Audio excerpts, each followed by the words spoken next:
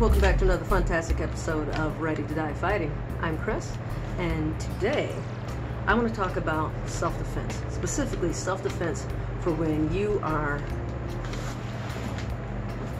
on your back. Now that's a position that nobody really wants to be in, and it can seem like you're in really big trouble if that's where you end up. And that's true. In a street fight, you don't want to end up on your back. But that doesn't mean that the fight is over. If you watch UFC and MMA fights, plenty of those fights have ended with one of the fighters being on his back and winning. It happens all the time. Jiu-jitsu matches and stuff. Now, I know a street fight and an MMA match aren't the same thing. You aren't a world-class athlete. It's not the same thing.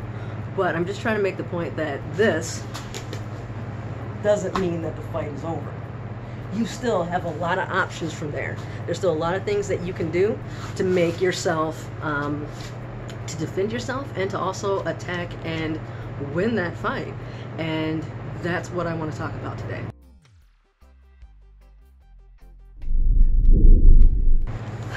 So first off, let me be clear. I'm not going to teach any techniques. This is something that is really in the realm of jiu-jitsu, and I am a white belt of jiu-jitsu at 10th Planet here in Detroit. Actually, it's in Livonia. I did an interview with Adelaide Cleveland, and he's the instructor and owner of 10th Planet Detroit, and he's a great instructor. It's a fantastic school. I cannot recommend it enough. This is COVID time, so the gym is closed, but I will link to the website down below, and shoot him an email, contact him, see if he was giving some online classes and things like that. See what your options are. I highly recommend jiu-jitsu for ground fighting. I especially recommend it for women. There's so much that you can learn, and there are a lot of other sites, other YouTube channels who do a great job of teaching them. Some of them like Jiu-Jitsu, the Grappling Academy, Gracie Breakdown. There's another one I like. Alec Balding is another good one. There's so many. And so I'm not going to teach techniques because I can teach you the white belt way of doing things. And plus, I really do believe that you need to, especially as a beginner, need to get into a gym and get some hands-on instruction. There's so many little details that you can watch a YouTube video, but until you get with an instructor and get with a partner and try things out, you don't fully get it, especially as a beginner. But what I can tell you about is some strategies, and I think that's a much better approach when we're talking about self-defense, is strategies that you can use, some attributes that you can build. And by attributes, I mean things that can be applied to basically all techniques. Things like agility, power, strength, focus, flexibility. Those are more attributes. You can get some movements down that would help you to be able to defend yourself. Develop a strategy, and by strategy I don't mean if the person does this then I do this specific thing, but it's like, no, your plan of attack more so. Which you'll see what I mean in a second here. So the first thing I want to talk about is, aside from that little disclaimer, and I got a list here because there's so many things that I can talk about here. Let's see, the first thing I want to talk about is you're on the ground. This isn't going to feel great. Chances are the person's going to be on top of you. That's a good way there you go. Go this way. Chances are the person's going to be on top of you, right? And they may be punching you in the face, they may be choking you, whatever. This isn't fun. This is scary. There's things that you can do to make it maybe not quite as scary or improve your chances of being able to get out of the situation. The first one is keep your head up. Now, this isn't comfortable. Our muscles here, generally speaking, aren't all that strong. We're pretty strong holding our heads up this way. That's pretty natural for us.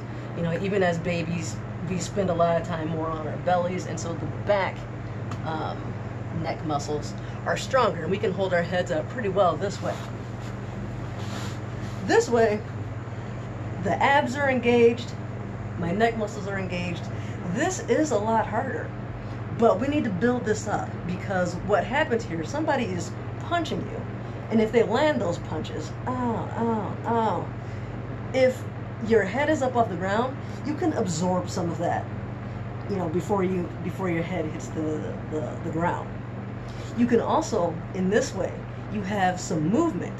You can actually evade those punches some. I can slip. I can move side to side quite a bit.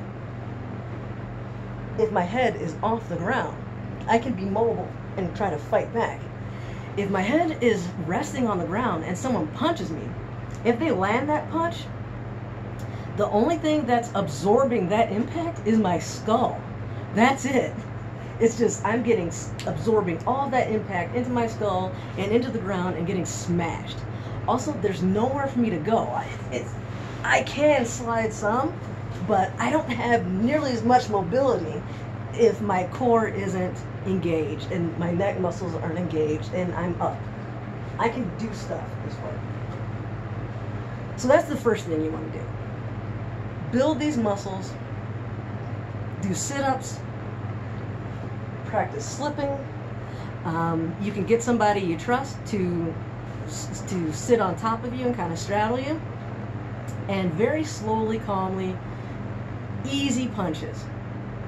All right, just easy, slow punches, and practice dodging those punches. You can make, they call this like wearing a helmet.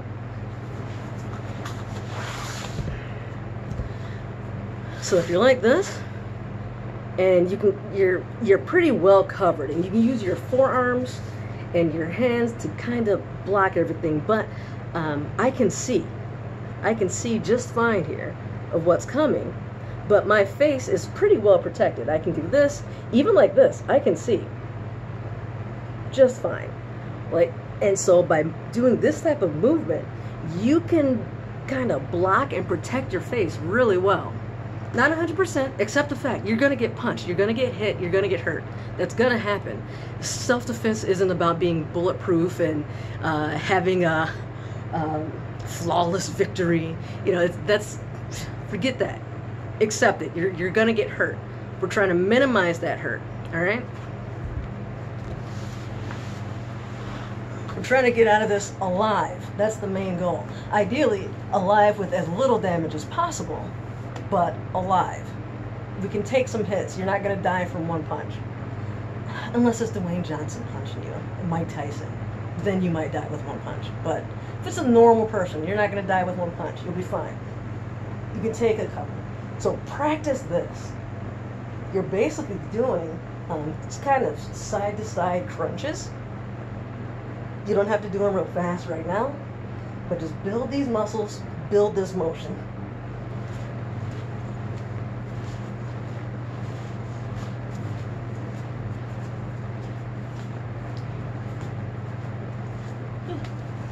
And so just work on that. See what it feels like to have those punches coming at you while you're laying on the ground and making this type of defense work. I was able to completely avoid some of those punches and let him hit my forearms on others. It hurts. Exactly, it hurts. Punching someone in the forearm is going to hurt their fist. Is the build off of that is kind of what would happen a lot. Try to grab. So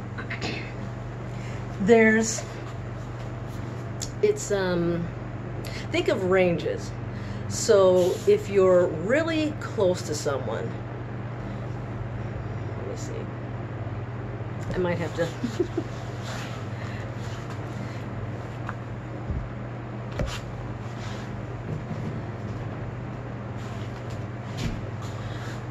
all right, using this ball as an example, you usually think of this standing up. You know, at this point, I'm far away enough from this ball where I can't hit it. So theoretically, I'm safe. I mean, small motion and I'm in danger, but right now, the ball can't hit me. I can't hit the ball. This isn't a terrible position to be in. Right here, I can hit this ball with my full force. It's close enough where I can punch it as hard as I can and do a ton of damage from this distance with a lot of different attacks. I can also grab from this range. However, this range, I can't really punch it all that well. I can grab it, but punching, I definitely can't kick. I'm very limited in what I can do. So keeping that same idea, if somebody is on top of you, keeping that same idea in mind, if somebody's on top of you, you either want to keep them as far away as possible using your feet to push them away, right? And that's if they're standing up and they're not on you yet. Get them out of your danger zone. Or if they're once they're already on top of you, you're better off pulling them close. Get them as close to you as you can, because then it's going to be a lot harder for them to punch you. Now, they could have a knife and they could stab you. That is definitely a possibility. And you don't have to have a whole lot of force to stab, especially like in the torso. So this is why there's strategies, not moves. I can't say 100% of the time, grab the person's head and pull them close. That might not be the best approach if they've got a knife. If they got a knife, go for their hands. You probably should just assume they have a knife. Go for their hands, try to control the hands. That's a very, very good strategy. But generally speaking, getting that person close to you, which is a bit counterintuitive, they're not going to be able to hit you very well. Certainly not with as much power as they would be able to. And that's a better chance of being able to control that person and maybe even rolling them and getting them off of you, or doing your own strikes, or whatever. At the very least, you're going to be able to feel what they're doing more. So that's the other part of the strategy. Now, backing up a little bit to what I was saying about range, Ryan Hall talked about this in a video, and I think he did a fantastic job explaining this concept. But I'm going to just kind of paraphrase and kind of say this really, I think of this more as in boxing and stand-up fighting, but it certainly applies to ground fighting as well. If somebody knocks you down and they're not on top of you yet, the furthest you're going to be able to keep them away from you and kind of sort of be safe is by using your feet, right? Your feet are your longest range weapon, whether you're standing up or sitting down. You know, my feet can reach further than my hands can. So you want to use your feet if you get knocked down to keep your distance away from this person. So if I'm like this, what you want to do is have a hand up to kind of guard your face. Put another hand behind you for support. And you can scoot back, scoot forward, you can spin, and practice doing that. You want to keep your feet towards your aggressor. And in doing that, you can launch some pretty powerful kicks, or even just weak kicks, you know, just to try to keep them back. You know, you can use your foot to kind of control their body a little bit. Grab their arm if you can. Grab their wrist. That's going to be a distraction, and it's going to help you control that person and help you feel where they're moving. It's pretty amazing. Once you get that tactical, I don't know, or tactile touch and grip on someone, you can tell just intuitively a lot of times what they're about to do, because your body is all connected. If I'm going to move that way, you could touch me anywhere on my body and you're going to get little clues that I'm about to move that way. And so get a grip on that person is going to give you a better idea of what they're going to do. It's going to be a distraction to them, because now they're going to be trying to make you let go, and you're going to be grip fighting. So then that's one hand that can't hurt you.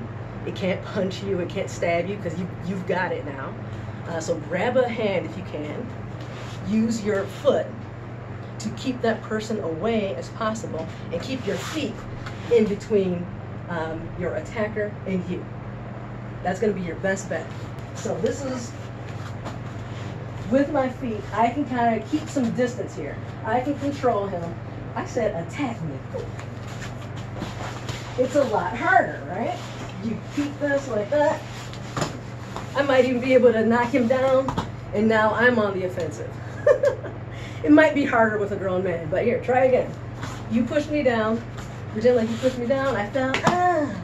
Now you're trying to beat me up. You're trying to beat me up, Nate. Get me. Get me. Get me.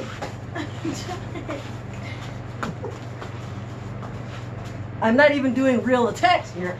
I'm just, get me. Keep your feet.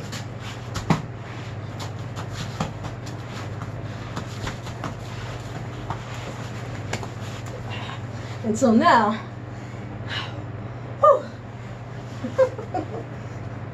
this is, I controlled that. It looked like he was getting through. He was gonna get on top of me. I made sure if he's gonna get on top of me, you're gonna get in my guard. You're not gonna get a mount on me. If I can at all, stop it. That's exhausting. And from this position, you can launch some pretty powerful kicks. The key to that is getting your hips and your butt off the ground, planting a hand, planting a foot, and launching that kick. So let me adjust this just a little bit. So you can do a like a side kick type of deal. If somebody's coming after you, come up on that knee, and you can kick. You can do a front kick. You can get up. A pretty powerful round kick from your knees, from the ground. You can go all the way, like I just did, or you can just come back. You know, you hit somebody in the knee hard enough that you can make them fall, especially if they've got bad knees already. That could be a fight under there, depending on how you hit them. And don't bank on it. Don't bank on it. Keep fighting. But if they've got bad knees already, and you hit them the right way, knock that kneecap, that might be it. It'll certainly buy you some time, if nothing else. Keep attacking. The fight does not end until your opponent is neutralized or you're dead. That's it. You can get stabbed. That doesn't mean you're going to die. Keep fighting. You can get shot. That doesn't mean you're going to die. Keep fighting. Keep fighting until the opponent is gone or dead, neutralized in some kind of way, or you're dead. If one of those two things hasn't happened, you keep fighting.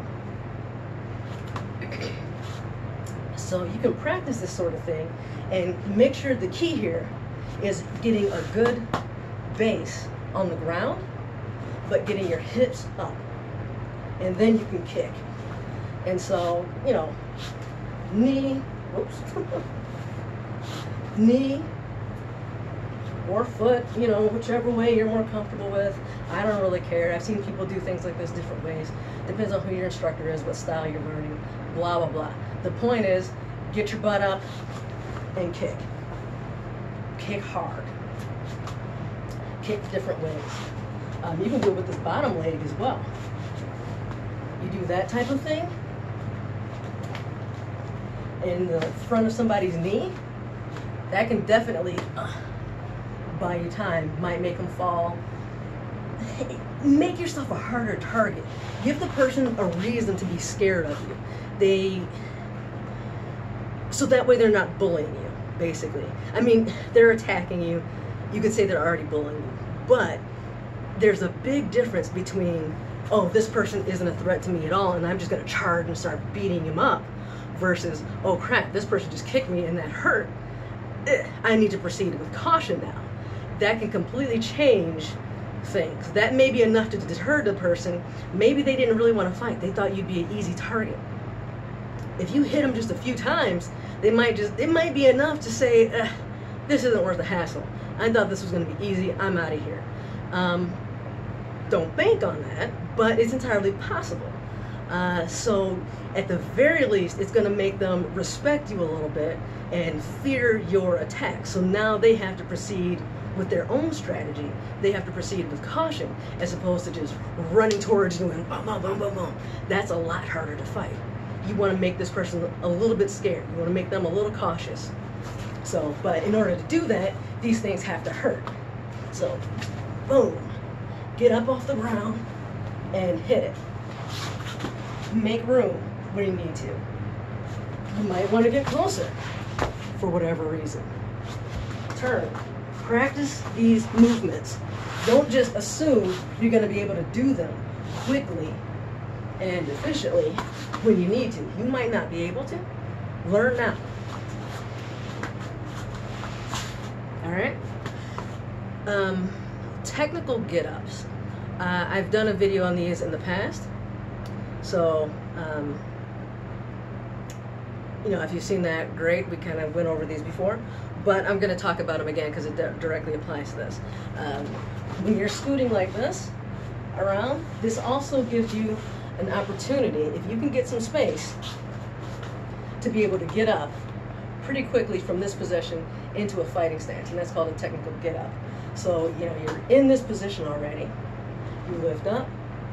Some schools teach to throw a kick before you get up, and that kind of gives you some momentum, and it's also an attack, you know, and you're attacking, your target there is like right around here. But as you can imagine, when you hit that pretty hard, it's going to pop your knee back, and that is not a good feeling for anybody.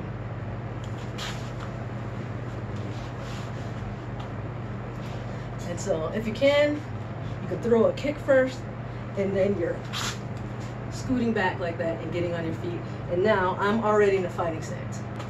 So you're like this, you're defending with your hand, you're scooting back, you've kicked a few times, you've made this guy kind of scared of you, so he's given a little bit of space, he wants to avoid those kicks.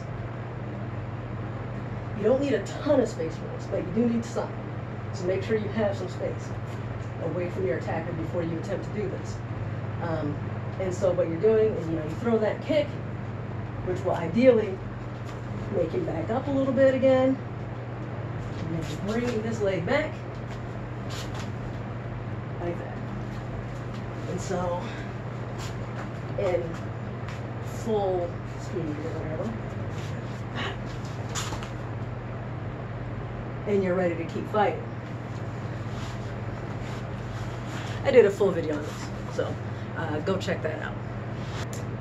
And so keep in mind, when you are down on the ground like this, you know, keeping your head up, of course, and you're slipping those punches, you can't defend forever. Eventually, the punches are going to start getting through. You're going to get overwhelmed. The more you're just dodging, the more bold this person's going to get. If all you're doing is dodging and blocking, then they're not scared of you. They realize, you know what, nothing's going to come to retaliate. I can just pound, pound, pound, pound, pound. They're going to punch harder and faster, and eventually something's going to go through because they are fighting you with no consequence. You can't let them do that. You got to give them some consequences. Ideally, for every time you block, you want to throw an attack back with it. If somebody is on top of you pounding away, that might not be possible, but fight back as much as you can. Grab their arms, grab their head, pull them close. You know, try to choke them. You're not going to be able to choke them, but make that threat. Make them think twice about what they're doing. Make them fear you. Gouge their eyes. Also, you can throw some pretty powerful elbows from this position, going that way, like a upward elbow. So if you can, you know, evade, and you can kind of grab the back of their head and pull it towards you, you're going to cause some bleeding. Their blood's going to get on you, more than likely. Deal with that. Deal with it. Your blood or their blood. You know, I'd rather have their blood. But that's a strong elbow. That's a strong elbow. Especially if you can, you know, you should be able to kind of sort of get your hips into it as much as you can. You can get a strong elbow there. This way, I don't feel as strong. Doesn't mean that you can't. Just personally, I don't feel as much strength there. I don't feel like it's as powerful as an attack because I have a hard time getting the momentum, but you know, maybe you can. And certainly, I would certainly try. But definitely try. So, as you're training here, throw punches as well. Throw elbows. Grab. You know, pretend that there's someone here. Fight for their hands. Grab their hands. Any part of their body you can control, that's one less thing that's a threat to you. And it also creates opportunities for them to mess up that you can take advantage of. You know what I mean? So, while you have that person's arm, they're now trying to get your arm off of them, and that may create a opportunity for you to strike, for you to try to buck them off of you. I talked about bridges, you know, doing this type of motion to get them off of you, to shrimp out of there. But a lot of times you need some kind of distraction or decoy first, and gripping someone can cause that. It can also give you an opportunity if you're fighting this person. They may actually lean back away from you. If you hit them with the elbow and, you know, make them bleed, or they may lean back, which would be great. That would be almost ideal, because if they're leaned back, they can't really hit you anymore. And once they're leaned back, you can start to get up. You could potentially throw them off of you. So another motion I want you to work on is, let's see, what's the best way to show this? So it's not quite a sit-up, but if you're like this, you know, plant your feet, pick a side, you know, and that's really going to depend maybe on how this person is moving. But pick a side, drop that leg down, and as you do a kind of a sit-up, pop up on your elbow, and then use that momentum, keep this arm up. And so you're either blocking, you're stiff-arming them, you're punching them, you're elbowing them, whatever. There's actual sweeps and throws from here. And then you can come up here.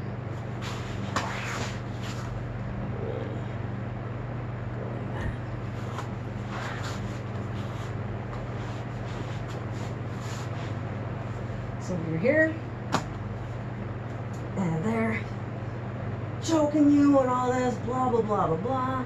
They lean back, and maybe they lean back because they got a knife, and they're rearing back to really, you know, give it to you. Maybe they're leaning back because you just hit them with the elbow. Whatever. They've sat up, though, and they're not quite as close to you. Do this. And from here, if you have a good hold of this person, and maybe even if you don't, buck your hips, and good chance you can get them off you. Now, there are specific techniques to this, and this is where I think taking a jiu-jitsu class or watching some other videos may be more helpful, but this is the motion that you want to learn, the basic motion. So there's two parts, basically. There's the sitting up, and you want to do that as quickly as you can. And I'm on my left-hand side, which I'm not as good at. So just practicing this, getting that as quick as you can.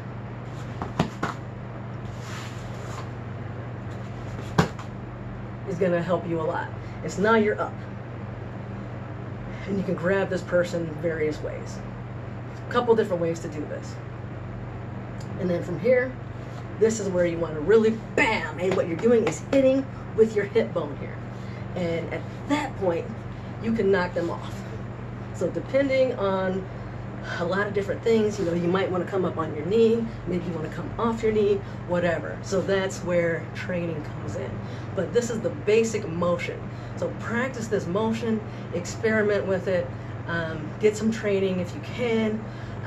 Look for hip bump sweeps on YouTube. You can find some black belts and more experienced people who can teach you all the little specific things to make this really work for you.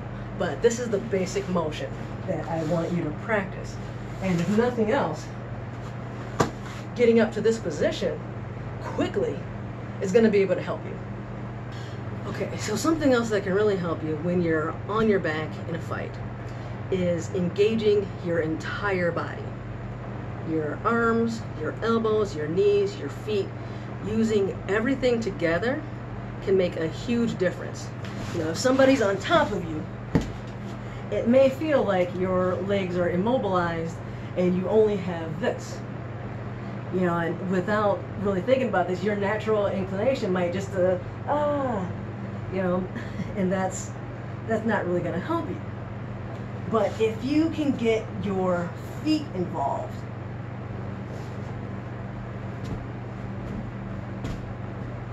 that's going to make a huge difference. And so doing something like this, just playing with the ball, trying to keep it off the ground, using both your hands and feet, trying to get them coordinated together in a common goal is really going to help. This is kind of silly, but it's really just to activate this part of your brain to get everything working in coordination, because it's not something we typically do. You know, usually our feet are walking or whatever, and our hands are doing something completely different. You know, if we're fighting, you know, your leg might just be down or whatever. Get them engaged, get them involved. Use them for leverage, use them to help you control, working on this. And that's gonna help you immensely. So just something silly like this. You can use a big yoga ball, you could probably use a pillow. A basketball might be on the small side, but it'll probably work. I've got a medicine ball over there. I don't want to try that. If it falls on me and I miss, it'll break my nose. So yeah, use your knees, use your feet, use your legs, and just kind of play with the ball, move it around. Okay, so when you are on your back,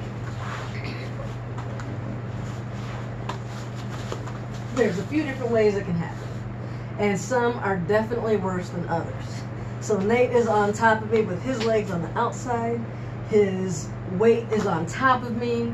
It's pretty easy for him to dominate me. This is called mount, and this is one of the worst positions I can be in.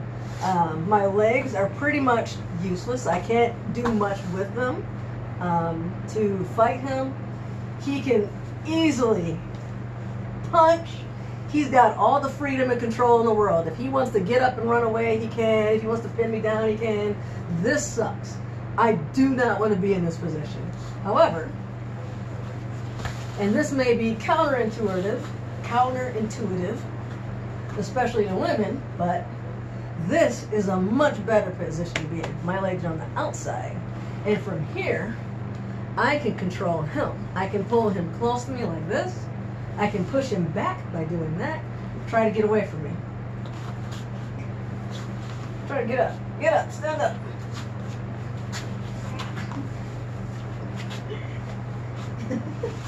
I can pull him right back down. So this is a much better position to be in. I have much better control over him. This is called closed guard, and there's a lot of attacks from here if you study jiu-jitsu. And so if you are going to go on your back, that's the way to go on your back, is the closed guard. And don't underestimate the power of legs. Of legs. Legs in your feet when you're controlling someone. So when you may have seen in some of our videos where we fight each other and wrestle each other, a lot of times our legs are intertwined with each other, and that's because you can control the person. You can limit their movement, and the more you can do that, the easier it is to fight them. So even just hooking your foot, like, make the other side. So even hooking your foot like this, it's surprisingly hard to get away from that, and can throw you off balance. Because if he wants to move, you have to, a lot of times you have to shift your body. You know, if I push him or something and he wants to keep his balance, he has to put a hand down, or he has to move his leg over. But if my foot has him hooked here, and then I give him a push, he wants to go that way and he can't, oh, he falls over.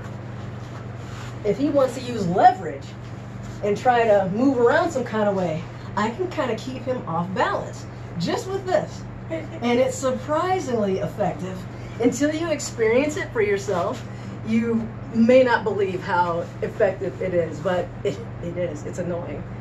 So use that. Try to get your feet and legs entangled with the other person's, and you can control them and minimize the damage that they can do to you.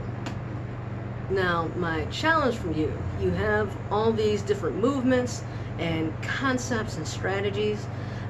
You're probably familiar with the concept of shadow boxing, but what would be really helpful for you, even if you don't have a partner or child or anybody to practice with, is shadow, I don't know, ground fighting? Whatever you want to call it. And so, start on your feet, because most things are going to start on your feet. And if you want to do a little bit of shadow boxing to start off, you know, great. That's a fantastic warm-up. In fact, that's one of my favorite warm-ups for most of my workouts. I almost always start with shadow boxing. And at some point, I want you to do a break fall. If you're not sure what a break fall is, check out this video and I explain it. I forget the timestamp, but it is in the description of that video. But do a break fall, which I'll just demonstrate real quick.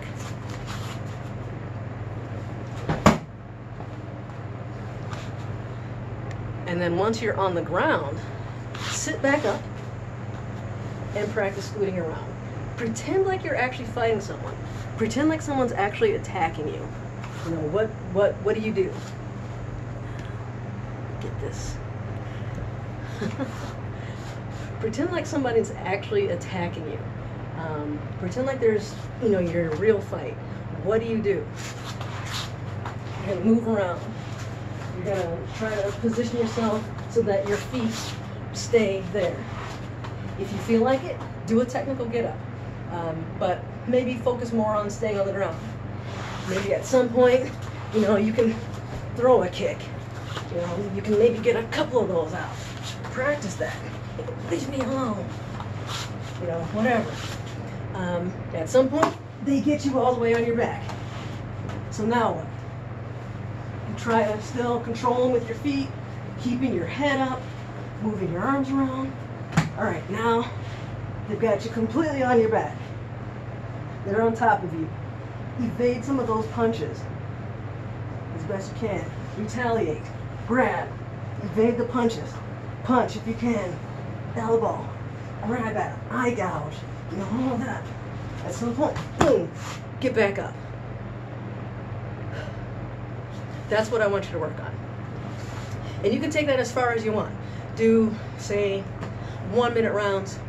Take a 30-second break. Do another minute round, 30-second break. Do that maybe 3 times. Try different combinations, different things, experiment, have fun with it.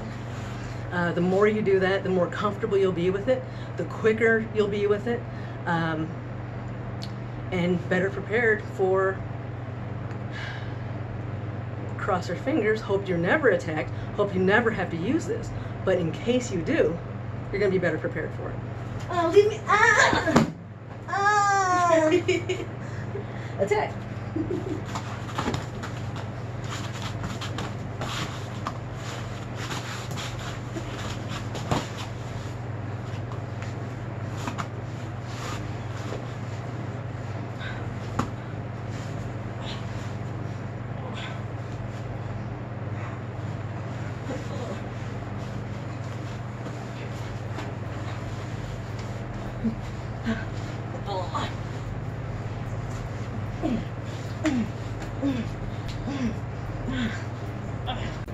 So if you can do that with a partner, even better.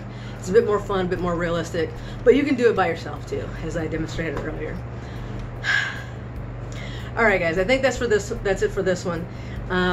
please share this video if you enjoyed it, if you thought it was helpful. I'd like to especially get as many women as possible more comfortable fighting on the ground, improving their self-defense. It's really, it's for everyone.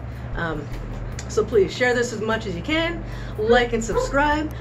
Leave me some comments down below if you have questions, suggestions, anything you didn't quite understand. I'll do some follow-up videos as necessary. Stay safe out there. Happy National Preparedness Month, and I will see you in the next video.